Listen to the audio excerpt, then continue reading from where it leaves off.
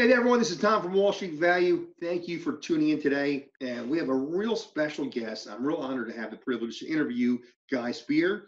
Just to give you some information, some background information on Guy, he's the founder and the portfolio manager for the AquaMarine Fund, which is a fund that focuses on the value investing strategy.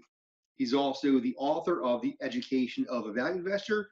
And a few years back, he had the opportunity to have lunch with none other than the great Warren Buffett.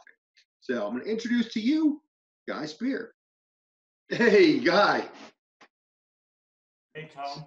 Hey, Guy. How are you? Can you hear me okay? Yeah, great to meet you. Yeah, you as well. Well, thank you very much for taking the time to be on the call with me today. I really appreciate it. Yeah, I'm going to put video on in a second. I'm sort of, so what happened to me last night is that I was home alone and I did my own cooking, and I happen to like garlic, and I don't like that my wife never puts garlic into food. So I went overboard and put a whole, not just a clove, but a whole onion full of garlic into the sauce that I cooked. It tasted delicious at the time that I ate it, but it gave me some kind of garlic poisoning. Body has not been feeling very well, and so I just got into the office like an hour ago. And I'm trying to remember what the call is about. No, that's perfectly fine. Yeah. So I run a company called Wall Street Value. We're an investor education company that teaches students who are new at investing. We have some students that maybe have hired financial advisors in the past, but might not have the best experience and are looking to learn how to do this on their own. And we focus our strategy of investing around value investing. And so that's one of the reasons why I wanted to pick your brain, because you are, a rock star, obviously, in the value investing community. You think I'm a rock star? I'm not really, but and sorry, forgive me for the. We're not even connected on LinkedIn, dude. We're not. I know we are on Facebook and Instagram. Yeah, but not on. I just sent you a LinkedIn request. Okay, so now at least I've seen your LinkedIn profile, and so. Forgive me for, how are we doing this? Is it just a kind of an offline interview? This is a recorded interview? How do you want to do it? Well, I was going to ask you, would you be okay if I do record this? Absolutely no problem. In fact, I'm curious, I know that Zoom can be used to record podcasts. I don't do any podcasting. What I was hoping to do with this, with your permission, is ask you some questions here that are common questions our students ask. Yeah. And, I teach an 8-week class on investing. I teach some online courses and then some one-on-one investing. Yeah. But obviously they would like to hear from people who run their own funds like you do, the AquaMarine Fund. You've had lunch with Warren Buffett, which I'm sure that was pretty awesome. And so just hear, what's that? It was. Yeah. So you just want to, you want to record the video and use the video in your classes, something like that? Yeah, just to give some of your advice to my students, if you will. Yeah, absolutely. So no, you blast away. Do you know how to record? I do, yeah. I'm recording it right now. Before I do anything with this, I'm gonna send it over to you. It's better. There we go. Yeah, I want to look a little bit nicer. There we go. You look wonderful, man. I know it makes a difference where you look into the camera. By the way, what you see in the background is you see my desk, and you also see a photograph of Warren Buffett there. I see that there. That's pretty cool. And so if you're recording it, what's the sound like? Are we okay with the sound? Yeah, you sound great. Can you hear me okay? I'm going to shut the window. It may improve it a little bit. Sure. Here we go. I'm going to send you the recording. I'll edit it out, and I'll send you the recording. And if you're okay with anything, whatever you decide, what you can send it to me as a courtesy. It's very kind of you, but no, don't worry. Everything I say will be fine. I won't be like sort of, you have to cut this out or cut that out or something like that. Oh, I appreciate that. By the way, Chantel seems like a real sweetheart. She's amazing. She's just extraordinary. And I'm trying to work out where Sewell, New Jersey is. So have you ever been to Philadelphia? I've driven from New York to Philadelphia at least 10 times in my life, I believe. Okay. So we're about 15 minutes, maybe less than 15 minutes from Philadelphia, Okay. from South Philly, where the stadiums are. And we're about 40 to 45 minutes from Atlantic City. Yeah, it's so weird. So you're south of Philadelphia, Correct. in New Jersey. Yes. So I mean, so obviously I've been to Cherry Hill. Oh, really? Okay. I have an office there, and I live about 15 minutes south of Cherry Hill. 15, 20 minutes. I don't think I've ever been that far south of Philadelphia, believe it or not. It's kind of like, you know, it's an interesting, and you're in New Jersey, obviously, yeah, because Pennsylvania starts at the Delaware River. Is that right? Yes, correct. You know, I'm looking at a Google map and I'm just seeing, you know, I'm just seeing that the Delaware River is actually quite an important river. I'm realizing. Yeah. And actually, sorry, while we're at it, is Harrisburg an important? What's the river that goes up through Harrisburg? Schuylkill River, maybe. I should probably know this. Harrisburg is the capital of Pennsylvania, and what's neat about Harrisburg, since you have 3 kids, right next to it is Hershey Park. Right, Susquehanna. They call it the Susquehanna River. Oh, that's right, the Susquehanna River. Yeah. Okay. So interesting. And then, but the river that goes up.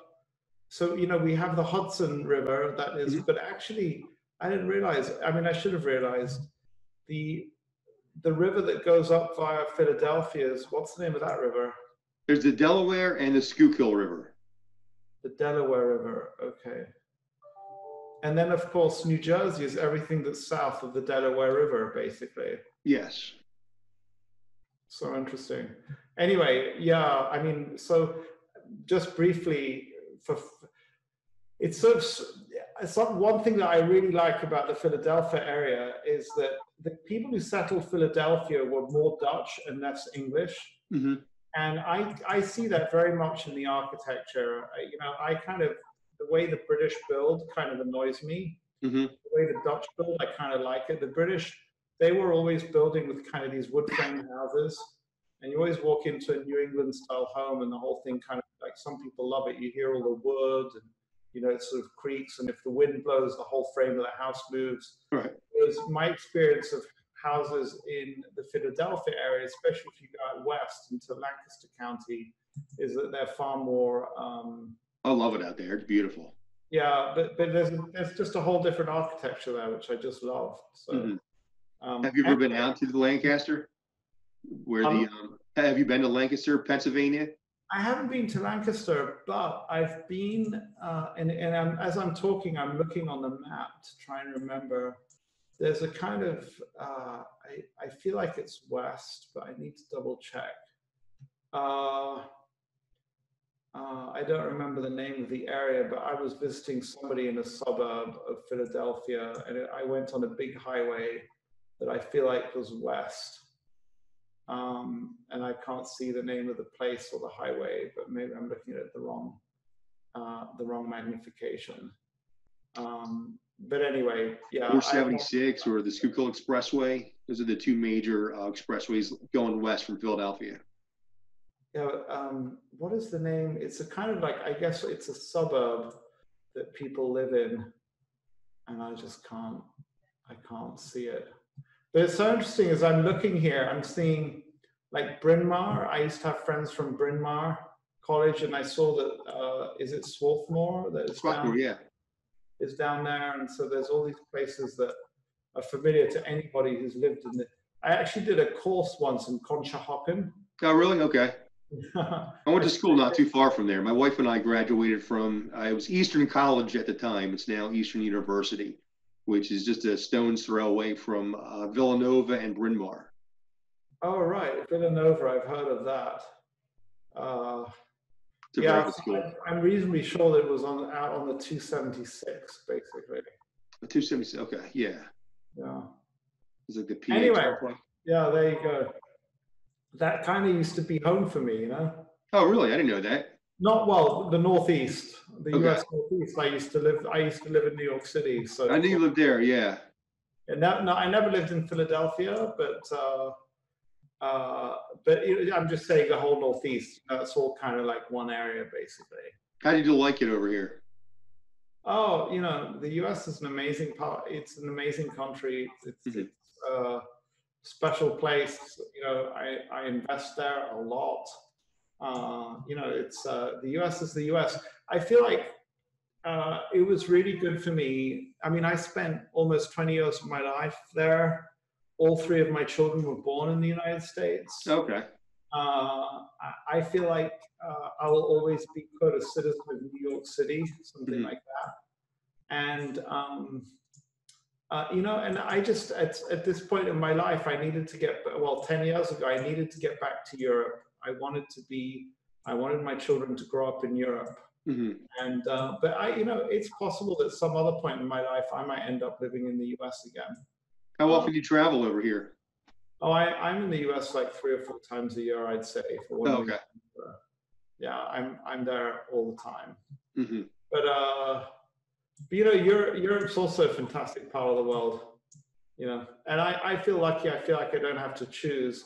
And if you look at flying times, so if you want to fly from Singapore to Sydney, or distances in the Far East, you want to go from Singapore to Sydney. That's like a 12-hour flight. Okay. It's like flying from London to Los Angeles. Yeah. And so I feel like our part of the world, our part meaning the United States and Western Europe, it's like we cover so much ground. And I had dinner with a family where the dad lives in Switzerland and the son lives in Brazil. Okay. I mean, I know it's not, I mean, they're back and forth the whole time. They kind of, it's very easy to do that. Yeah. So I would love to get over to Europe. Switzerland's definitely on my bucket list. It looks absolutely beautiful there. Yeah, what I would tell you is don't, what some people will say is like, oh, it's such a big place, or it's such a wonderful place. It's definitely not worth going if you don't go for at least 3 weeks. Oh, really? Okay. And my answer to you is, if you have a day, go for a fucking day. And like, don't treat it as somewhere that's so far away. You'd fly out to LA for a meeting. You'd fly out to LA to take your children to whatever it is, one of the parks, Disney parks. It was a quick enough event. You'd go there. So I'd say the same with Europe. Don't treat it as like someday I'll go there. Just go for a weekend. Yeah, pick a city, go. Book yourself into a concert or a theater or something, and just fucking go. Yeah. And then come back. It's not that big a deal. Good point. There are direct flights from Philadelphia to, I don't know, a lot of places in Europe. You get direct flight to Frankfurt, direct flight to London. Yeah, we got a pretty good airport here in Philly. Yeah, you can't get a direct flight to Zurich. You can get a direct flight to a lot of places. Okay. So, yeah. So. All right. Well, let's get started. So, as I mentioned, most of my students are newer investing. So we're teaching them. Obviously, there's many different styles. Some people they get into day trading because they see all these ads on Facebook and everywhere, and they think that's like the way to go. And I try to steer people away from that because I've tried it when I first got started and had zero luck. And I'm just staring at the computer screen all day trying to make a couple bucks. And so I started studying Warren Buffett, and then a good friend of yours, Phil Town. I was a student of his. I was a coach with him for some of his weekend seminars, as a matter of fact. Phil's an excellent guy. And I just adopted the value investing strategy. It just made sense. And so that's what I love teaching people now. So when did you get started investing, and when did you decide to adopt the value investing, and why did you decide to adopt the value investing strategy? I mean, for me, it's not that I was interested in investing and then decided to, quote, adopt value investing. I was working as an investment banker, and I was fascinated by the financial markets and the opportunities that the financial markets offered. And I went to work for an investment bank, and then I hated what I was doing at the investment bank because I felt like I was being paid to lie for a living. It was just a question of telling different stories to different people and convincing people for whom an investment was not really suited, that they ought to go and do it, because if I wrote the ticket, then I'd get the fee, so to speak, or I'd generate a fee. And at that time, I was like, I mean, I wasn't ready to quit financial markets, but I was very disaffected and very unhappy with what I was doing.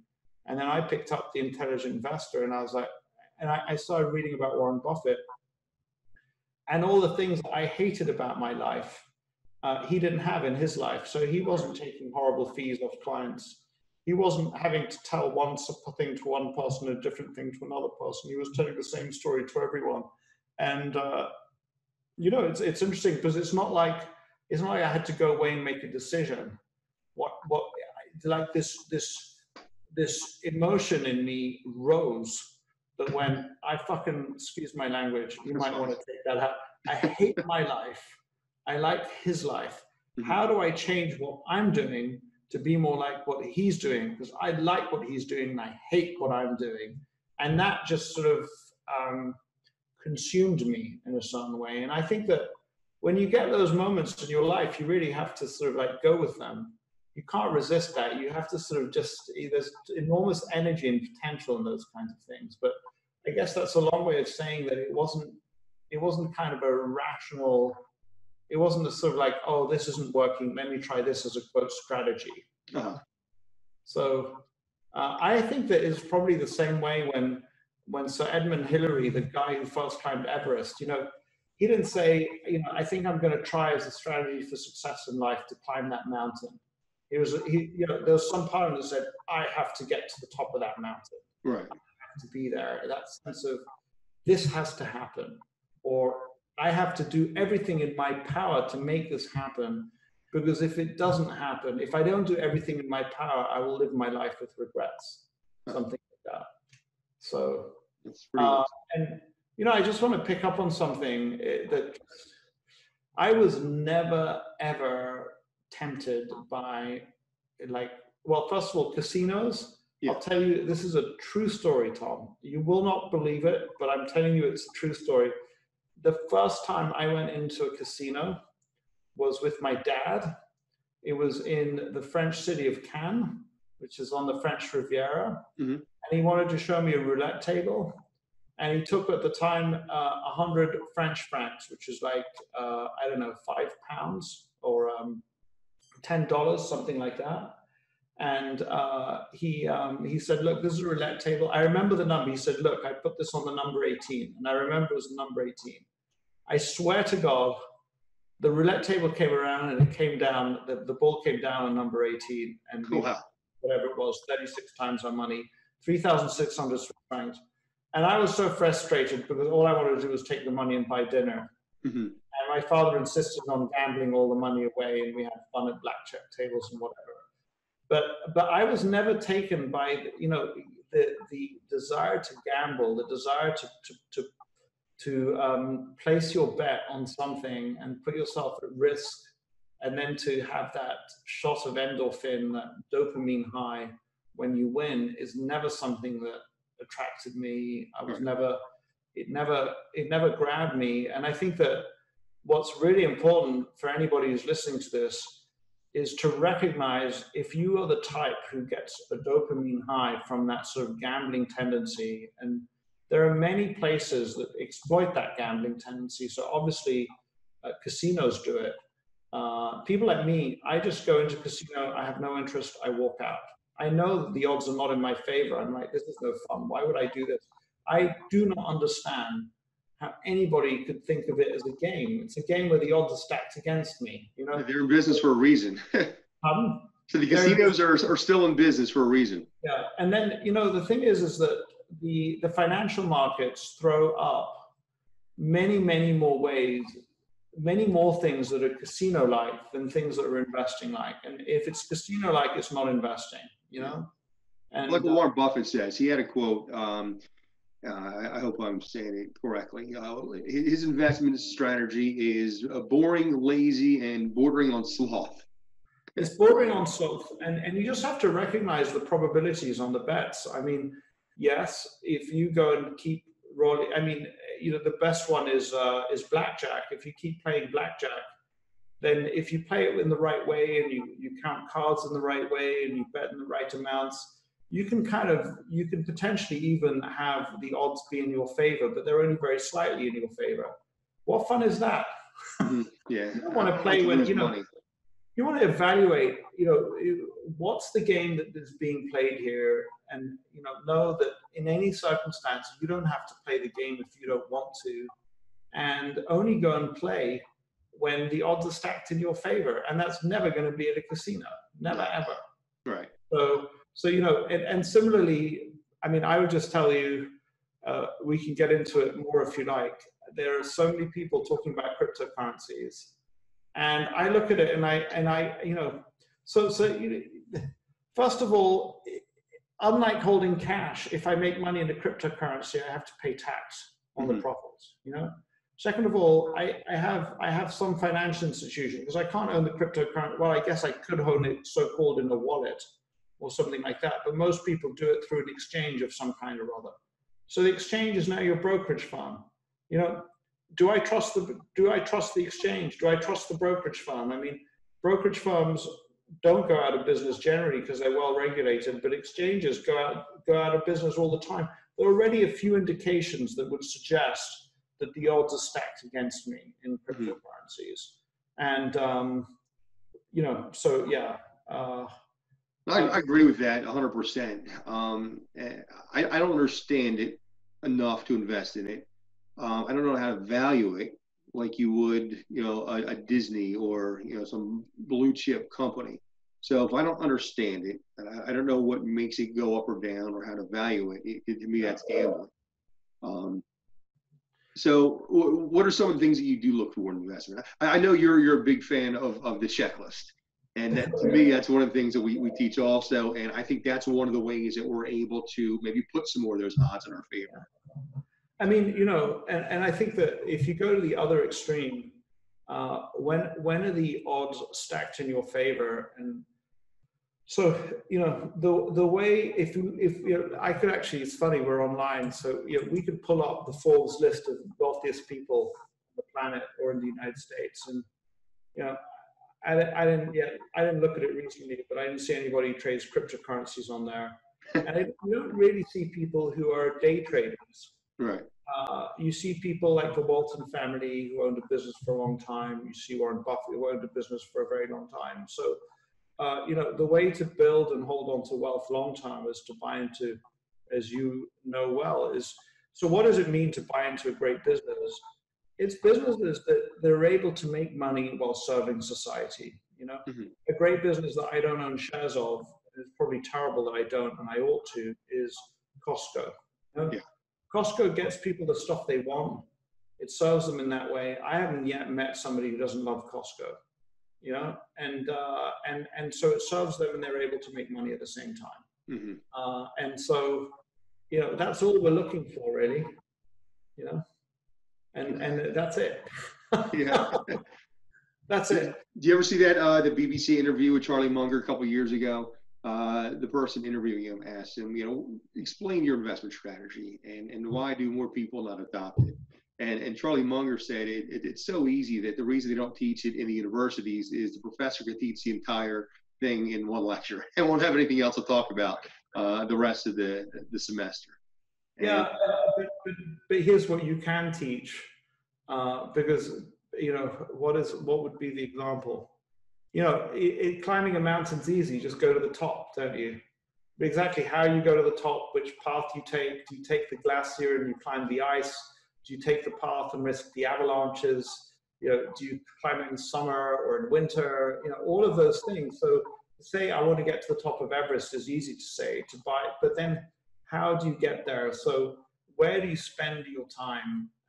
And so where do I spend my time? I spend my time trying to prove the probability that when I end up pulling the trigger, when I end up buying something, that it will be a great company at a cheap price. Okay. And so, to just forgive me because you happened to bring up, I brought up, or somebody brought up casinos. So, Charlie Munger says, just tell me where I'm going to die so that I never go there. Well, I never ever want to step into a casino. A casino is just not a good place to be because you're surrounded by horrible bets. Just about anything you do, the best bet you can probably do is go to the bar and buy a drink. That's probably the best bet you've got in the casino. So you just never ever want to show up in the casino. Funnily enough, I attended a meeting which took place in Las Vegas, and so I don't remember which hotel we stayed in. But I discovered that there's one hotel there that doesn't have a casino inside. And I told the group that I was meeting with that I will be happy to go back to Las Vegas and do a meeting there, but I will be staying in the Four Seasons Hotel. And I will prefer for all of our meetings to take place in the one building or one of the very few buildings on the strip that doesn't have a casino inside. And then the question is, where do you want to show up?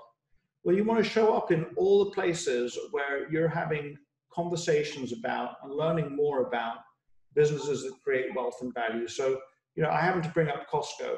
Yeah. The simple thing to do there is to show up to a Costco annual meeting or show up to an analyst meeting, meet the investors who are there, give out business cards, listen to the conference calls, download a transcript of the conference call, find out who's asking questions on the conference calls, look at the list of shareholders, maybe write to the shareholders. So why? Because anything that expands the space that is taken up by thinking about better businesses is going to drive out worse businesses. And then eventually when I have cash to use in an investment, then I'm more likely to buy a better investment, if that makes sense. Absolutely. So, and we think, it's easy. You can say in one sentence, oh, the goal is to climb Everest.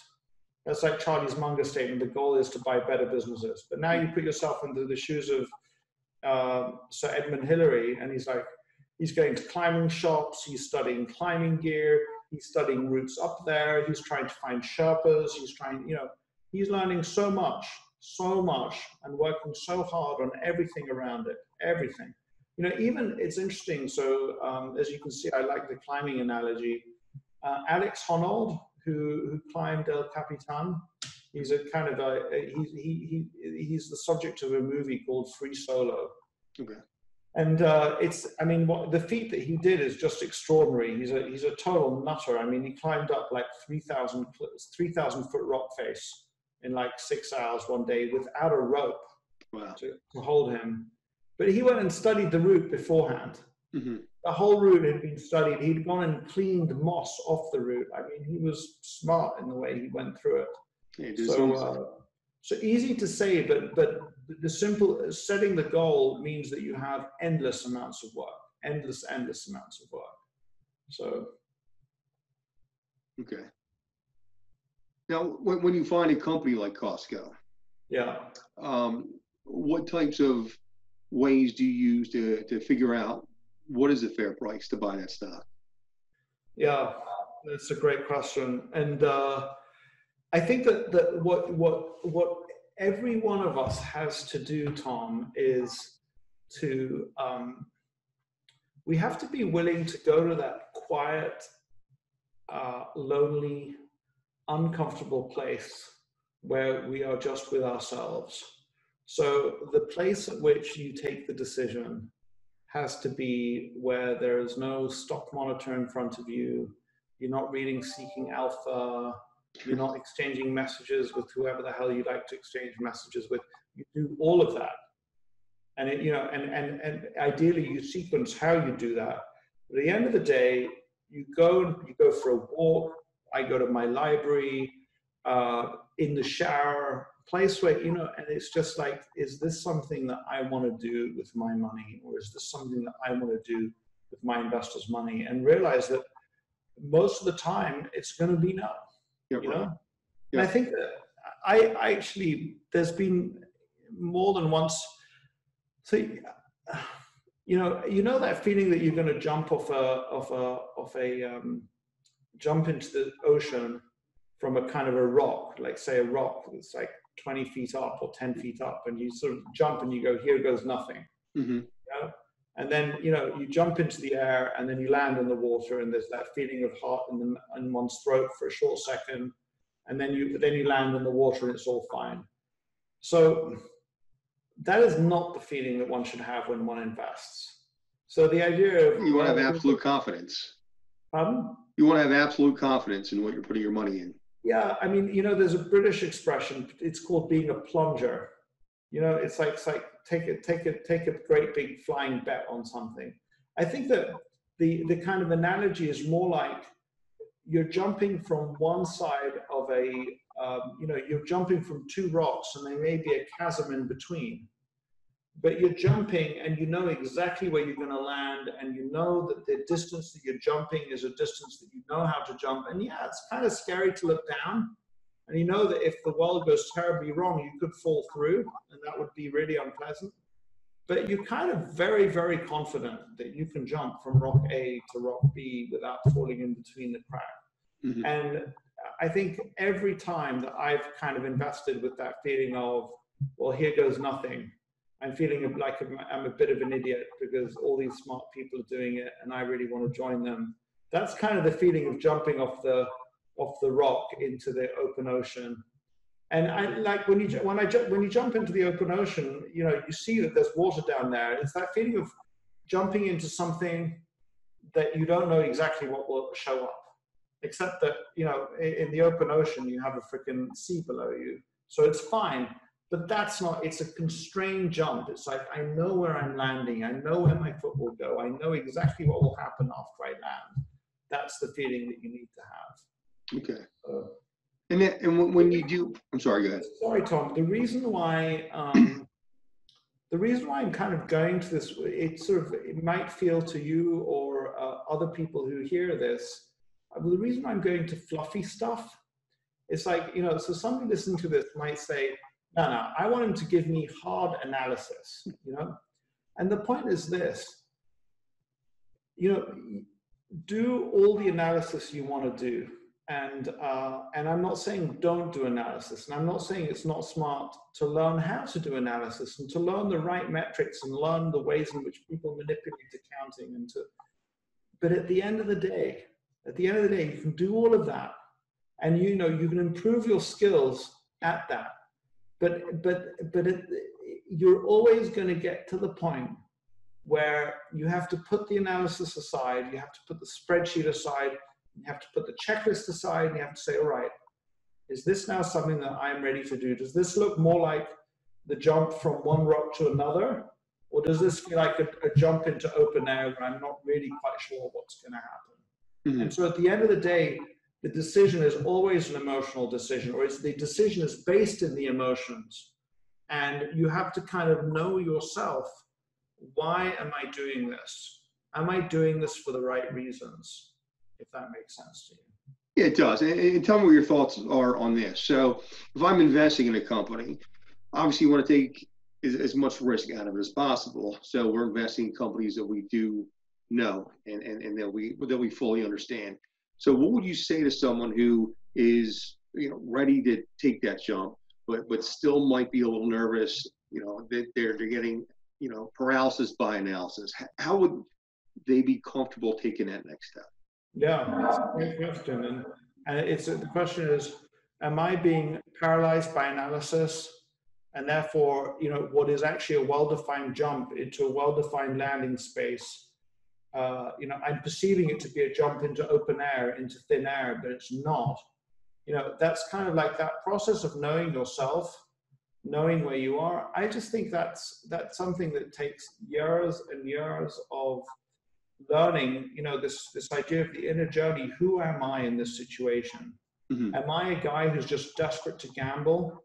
Or am I a guy, is it that version of me that's showing up to this situation? Or is it the version of me, and there's, knowing which is which, and or developing the experience to get a sense of which is which is something that I just think takes time. I think that the good news with investing is that you don't have to do an all or nothing decision.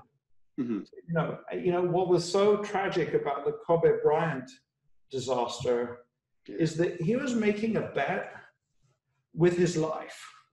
So he was making the decision to fly or not to fly, where if it didn't work out, he could die. that was not a good thing to do, obviously. When we're running a portfolio, we could say, all right, this is a probabilistic decision. I don't know. I don't know if I'm jumping into thin air, if I'm jumping to a well-defined landing space. And because I don't know, I'm going to do this with 5% of my assets, or I'll do it with 10%. So that if it turns out that I was mistaken, Kobe Bryant did not get onto that helicopter thinking that there was a possibility of death. He obviously wouldn't have gone onto the helicopter. But he didn't have the option of saying, well, I'll just do this with 5% of my life. Yeah. That even if the helicopter crashes, I'll have 95% of my life still in the bag. And so, what am I trying to say? I think that your question is a good one. I don't think that how do I know that I know? How do I know that I don't know? Is something that is very hard to answer. I think we get clues through experience, and because it's hard to answer, to be circumspect and to do it with only a certain percentage of one assets is totally fine. Yeah, and that's one of the things that we do teach also is when you're building that portfolio, you only want to put 2 to 5% in any one particular holding. And one of the things I learned from Phil Town, is that when you're buying a company that you fully understand, you do your analysis and you do your valuations and you're comfortable with it, then you shouldn't really worry too much getting into the position, because let's say the stock is at $50 a share. You'll love it at 50. You did your analysis and you believe it's worth more than that. Well, if it goes down to $40 a share, most people would freak out and get nervous by that. But a true value investor, someone who understands a great business and the valuations, well, if you liked it at 50, wouldn't you like it even more at $40 a share? Yeah. Well, it's, it's easy to say that, but it's a lot harder to do. And I've been doing this for more than 20 years. And I would say that it's hard to buy something when it's down 30% or 40%. It is really hard. And usually when it's down 30 or 40%, it's not down on no news. Yeah, exactly. It's down on some development that's happened that is really kind of scary. And you have to buy through that scaredness. You have to be aware that one way or another, whatever it is that is driving the price down will go away. But sometimes it's not so easy to know that it will go away. And so, so I have a fallback position to that, which is it's also okay to do nothing. Yeah. Buy it and do nothing. I'll tell you a fun story. One of those painful war wounds that anybody who's an investor has. So I had followed Lou Simpson into a company called Laboratory Corporation of America. And at the time, they had taken on a bunch of debt to merge with two laboratory corporations, two companies doing lab tests had merged. And I actually even visited the company in Greenville, North Carolina. Burlington, North Carolina, not so far away from Greenville, I believe. Is that Horsehead? And they got into trouble on their debt covenants. Yeah. And the share price dropped. I happen to remember the share price. I bought at $8, and the share price dropped to $2. Now, I should have known better. But what I should have done is load up on 2. Instead, I did the opposite, which is really stupid. I sold it around 2 because I just was feeling so terrible. And if the stock went to, I don't know, $300, $400, $500 more a share, so more than 100x, way more than 100x, like 200x. But even if if all I had done was just sit on my position and lived with my 75% loss, I still would have had like a 15x. Yeah.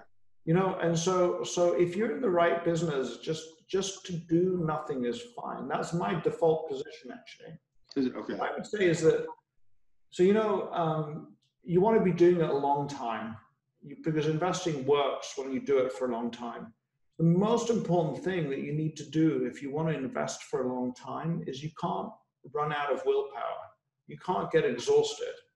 If you get exhausted, you're going to get kicked out of the game. So you don't want to get kicked out of the game. You can't do things that will allow you to lose the will to continue. And that might be because you run out of money, might be because you get tired, it might be because the stresses are too great, all of those things. And so, you know, to have a rule that my default position is to do nothing takes a huge mental burden off me, because I don't have to get to my computer and open up my stock monitor and see what's going on and follow the wiggles of the market. And so to have that rule, not because if you look at the market every day, you might catch things and you might save money or make money because you managed to trade something well, you managed to sell off when it's, but if you try and do that for 30 years, you're gonna burn yourself out. You know, can't burn yourself out, because then you're going to lose one of the most important benefits of investing, which is long-term compounding, basically. So what are your exit strategies? Obviously, hold on to it for as long as possible if it's a great company. That's the ideal. I mean, look, there's investments that are working out in one way or another, and there are investments that aren't.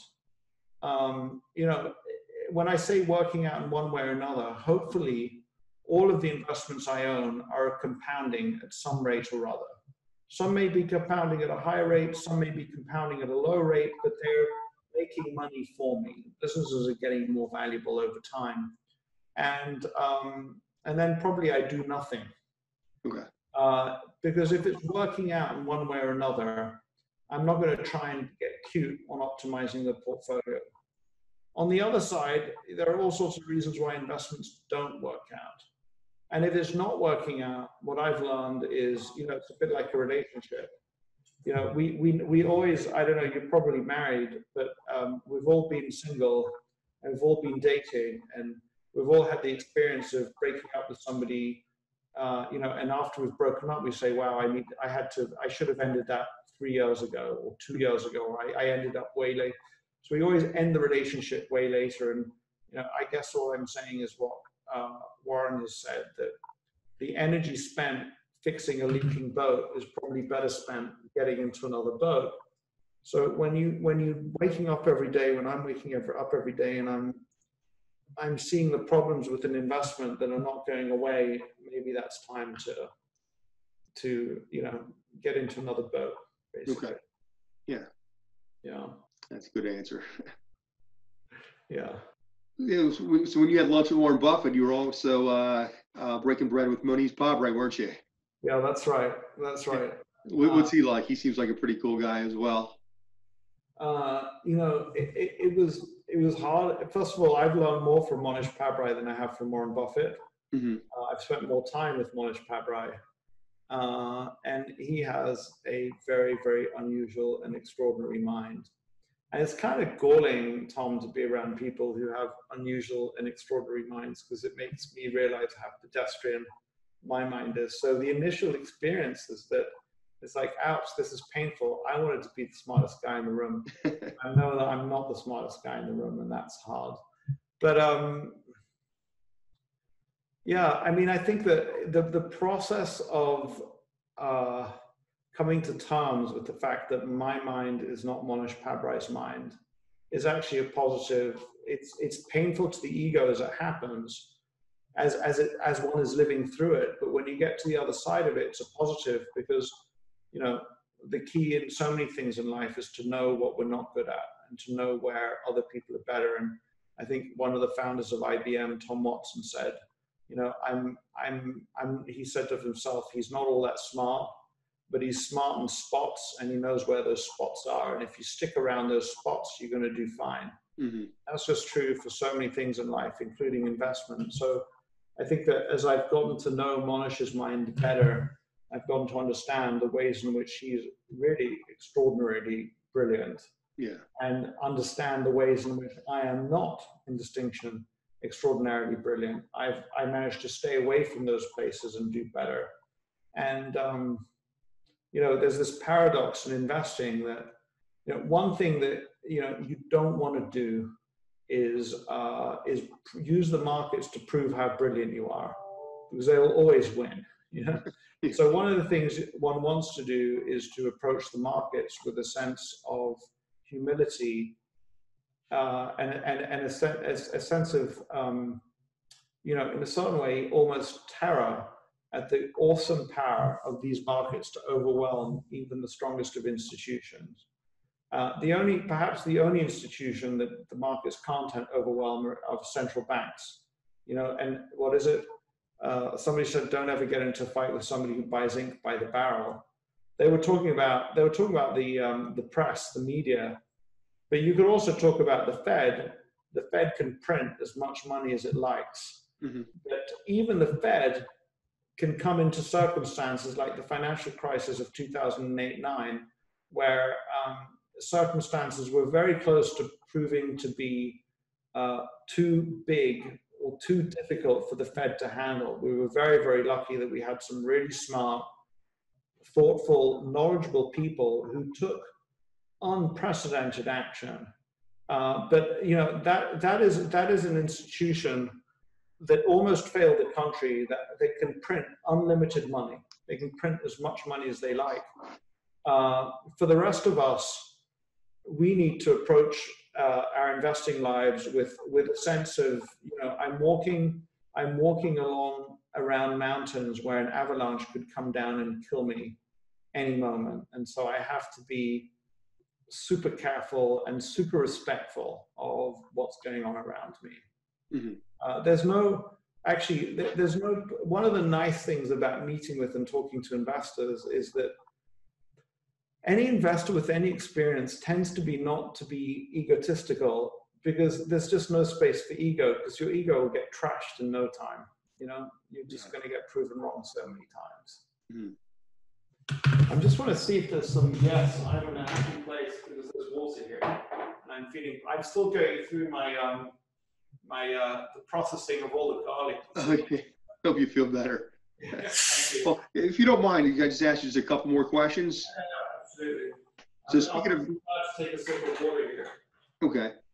Yeah, Monish Pabrai, one of the interesting things that he said a while back, I can't remember where I read it, but he said that, he's as smart as he is, he realized there's other investors out there that are even smarter than him. So a lot of his ideas aren't his own ideas. He's not too proud to admit that most of his investment ideas come from piggybacking off of other investors. So there are other guys that you kind of get ideas from, and where do you find your investment ideas? Besides just companies that you're familiar with, companies that like your model. So Monish is it was an act of great mastery of the ego to say, I clone the best from other people, and he's got some quotes from the Tom Peters book where people tend not to do that in business. People have a real problem with things that were not invented here, type of deal. And actually, we should pick up the best ideas wherever we find them. And it's something that comes to us from the academic world, where your ideas have to be your own and you can't plagiarize somebody else's essay. Right. But in the investing world and in the world of business, unless it's covered by a patent or unless it's covered by a copyright, there are so many ideas that you can pick up from other people. And but then it's so who does one copy in a certain way? And there's a statement that was, I don't know where you were I think it was the first Iraq War, and General Norman Schwarzkopf was giving a press conference, and the invasion of Iraq had just started. And there were these maps up of Kuwait and the border with Iraq, and there's some islands there, and various different obstacles. And I think that the objective was Basra, and they were like, they could go via the sea, they could go via land, they could go over a river, And so a journalist asked Norman Schwarzkopf, so which way is the U.S. military going? Are they going around? Are they going over? What route are the U.S. military taking? And Schwarzkopf looks at the journalist and he says, we're going over, under, around, on top, on the bottom, to the left, to the right, every which way we're going. And I think that he wasn't trying to be cute. I think it was just true. The U.S. military was using multiple routes to get in. And so I think that when it comes to cloning great investors, I think that there's no reason to stop at one. We have to examine all of them. And you come up to me and you say, "Hey, Guy, there's somebody who thinks about the world in a really interesting way. I'll take a look at their stuff as well." So it's like I'm using my arms. You want to grab that stuff, grab the information, download the 13Fs, and so I think that the world is full of information, and the world is full of. So we need a principle by which to decide what to look at and how to prioritize. And I think that the information that somebody else decided to put something into their portfolio is interesting in and of itself. So, I don't know what kind of signal information it has. I understand that at one point, Bill Miller had all of his money in one stock or something, which seems a little insane to me, but that's what he was doing. That's the Legg Mason guy? Bill Miller, he's the Legg Mason. Legg Mason, yeah. Okay. So I think that's interesting information. So it's not just who do you clone? It's like, who is the personality behind this portfolio? Why is given everything I know about this individual, why is he or she doing this? Why did he or she decide to buy this? And a picture starts emerging of what's going on. So the work of cloning is not just like, do I find some great investor and look at their list of companies and then figure out if one of them's right for me? It's it's weird because if I watch somebody playing chess, I can't go and pick up their game and play the same game. But in a certain way, in investing, you can. So, but it's like, I can have the same game. I could have the same pieces on the chessboard because I could buy the same portfolio as Warren Buffett. Well, in the publicly traded stocks, I could buy the same portfolio if I wanted to. So, but that's not enough. It's this idea of saying, what's the personality of Warren Buffett? How's he playing at his chessboard? What's the personality of Jeff Ubben, I think his name is, of Value Add Capital? Why is he playing the moves that he's playing? And I think that as you do that, you pick up, I had somebody in my office yesterday who's got money from the Norwegian Central Bank, the State Investment Fund of Norway.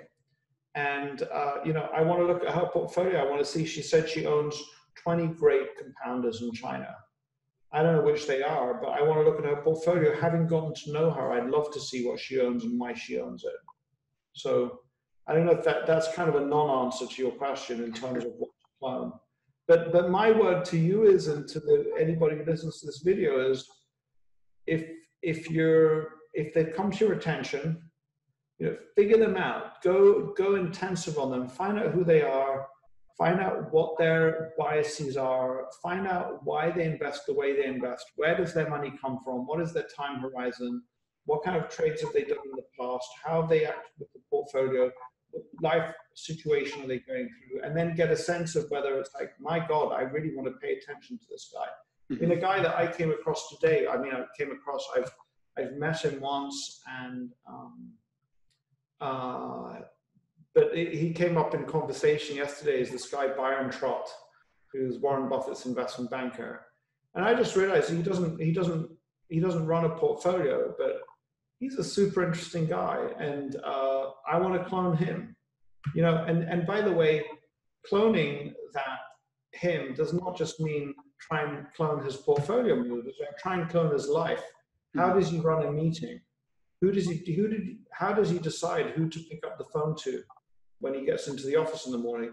How does he make hiring decisions? How does he choose which restaurant he goes to at night? What social engagements does he accept? Does he not accept what? All of those things are ways of kind of like cloning the best in the person to try and get the best in ourselves. Okay. All right.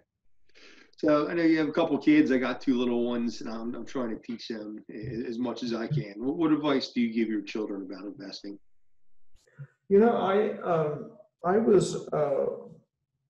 I opened up a Charles Schwab brokerage account for my children 2 or 3 years ago, and bought them some shares, or they bought some shares for themselves. I was really blown away by what an impact that had on them. Had a huge impact. And so then they came to me and they said, "Oh, great, we've made a 10% return. So can I take the $200 on the 2,000 I put in there, and can I go and spend it?" And I was like, "No." So my son says, "Well, when can I? Can I do it when it reaches 5,000?" I was like, "No." He says, "So when?" I said, "Never." And he said, "That's too long." I said, "Okay, fine, when it hits 50 million. When the account's got 50 million in it, otherwise you're just going to keep putting money in there and you're just going to keep investing." And that's right. That's how compounding works, right? exactly. And so, I was just, I didn't realize what an impact that would have. I also was amazed at the impact that taking them to the Berkshire Hathaway meeting had. They were really young. I mean, they were like not more than 10 years old, any one of them. And they took a lot away from that meeting. I was really surprised. They really? Okay. Yeah, so I think that, so two lessons are, there's nothing like the experience of owning something. There's nothing like the experience of doing it yourself. There's nothing like the experience of showing up. So, it's showing up in a community of value investors like the Berkshire meeting, I think is a huge deal. Really, really worth doing. All right. Well, I appreciate your time. Just want to ask you one last question. Yeah. I got your book. Yeah. I love reading about value investing. What are some of the books you're reading right now?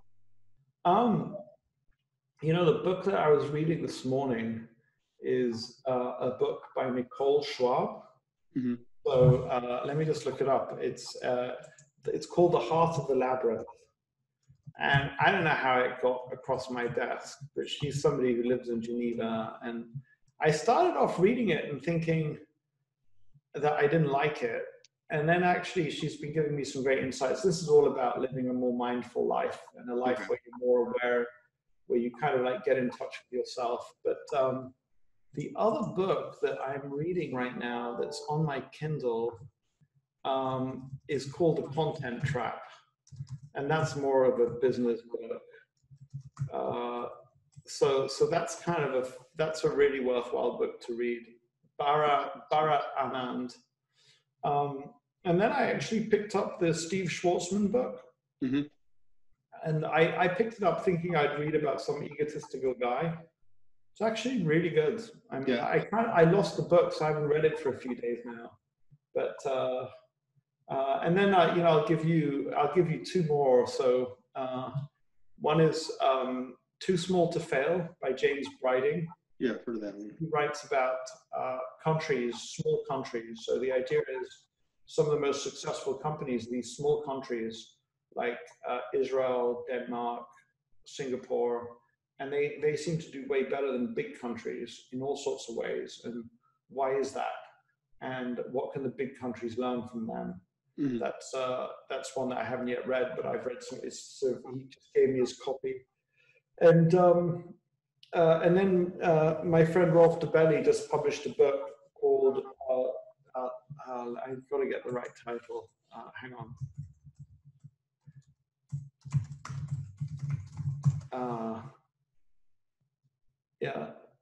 Wait a second. I want to get the right title. Shoot. It's by Rolf DeBelly. It's called Stop Reading the News, something like that. Hold on a second. What was his name again? Oh, come on, man. I'm searching for it on the internet here, and it's like, hold on a second. I'm gonna get you the exact name. Can't believe. Yeah. So the title of the book is Stop Reading the News. By Rolf DeBelly. Good title. That's for sure. It's kind of fun. Yeah. So that's a little bit of what I'm reading now. But people say what to read, and my answer is read everything. So when I think that what's really important is when Warren Buffett says start at the A's, what he's really saying is I don't want to answer the question, figure it out for yourself. And I think that, or maybe one step beyond that is he's saying, read everything. Read everything in front of you and then make intelligent choices. So if you like what you're reading, trust yourself. So it's certainly valuable information to find out what Guy Spier is reading right now. But just because I'm reading and enjoying something doesn't mean it's the right thing for you. It doesn't mean it's the right thing for somebody else. So to use that piece of information, but use the meta information. Oh, that's interesting. Guy Spier liked it. So as you read, it's like, my God, I'm loving this book. I really get why Guy Spier liked it. Or this is what Guy Spier spent his time reading. That's ridiculous. You know, I'll give this another 10 pages, and then if something doesn't grab me, I'm dropping out of this, man. You know, every book is like a conversation with the author, and so you know, we walk into a room with 300 people. We cannot have a conversation with everyone. We have to pick, and it is fine to start talking to somebody, and then to go, oh, actually, there's somebody more interesting. I'm going to go and talk to them, or I've had enough of this conversation.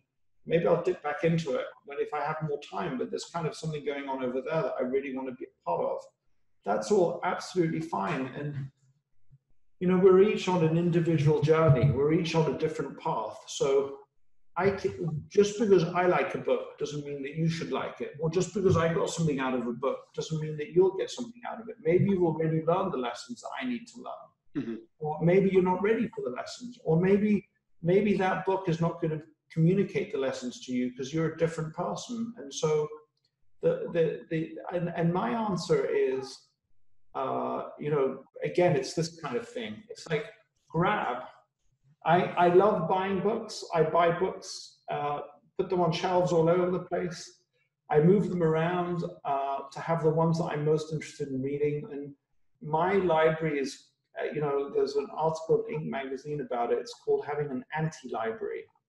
An anti-library is like when you've read a book, you give it away. Mm-hmm. And so all the books in your library are books you haven't read. Because, and especially these days, if there's a book that I gave away that I want to get back again, I can go get it in a few days and get the book back. So, you know, the whole library is available right there. In fact, you can't see it because it's the other side of my desk. But when I'm done with the book, I put it onto a shelf next to my desk, and then I send it out. I send them out to people randomly. So if you give me the picture you put on Instagram? What's that? Is that the picture, the bookshelf on Instagram? Maybe it was just shelves. But give me your address. I'm not sure if I have it. I'll send you a book after this call. Okay. What's your address? It's 31 in Sewell, and the zip is 08080. What a great zip code! It's pretty easy to remember. That's a palindromic zip code. I'll send you. I'll pick a couple of books off the shelf from one of the ones I've read, and then you'll get one. I appreciate that. Thank you.